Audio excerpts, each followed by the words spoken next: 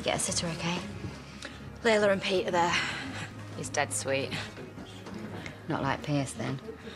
Right, look, and I'm sober now, by the way. That makes two of us. I made some pretty cheap jibes. There's something you need to know. He came round to see me this afternoon. He told me. Of course he told me. He feels awful.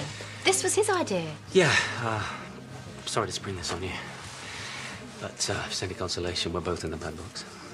I told him to check my phone because I thought it was Pearl. And I was out running, and I was passing your house, and I thought, do you know what? I think I can make this better. And hands up, I failed.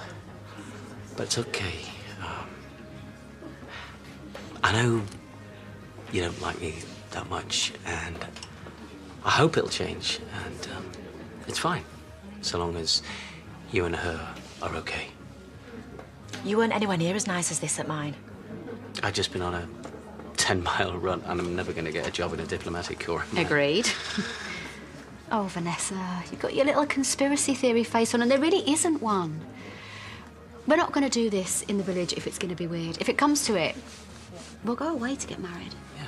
Because of me? You're my best friend. I hate falling out with you. What's the point if you're not going to be right by her side? Sticking your oar in with your rubbish... Sorry. Brilliant ideas. So, maid of honour, best woman, you call yourself what you like. As soon as he said it, I thought, that is a great idea. I'll have a lemonade if you're offering. Great. We're on.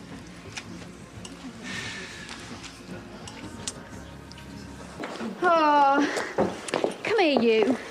I'm so glad we're okay. I mean, we are okay, aren't we? Oh, we fall out, then we're always all right. That is just what he said. Bye, BF. Bye, BFF. Thanks for coming. Yeah. Wine? You idiot. I can see why you two are such good friends. I'm not really that bothered about having another drink. Yeah, but you're a bottle ahead. Go on. I'll go and grab something. See you in a bit. Okay.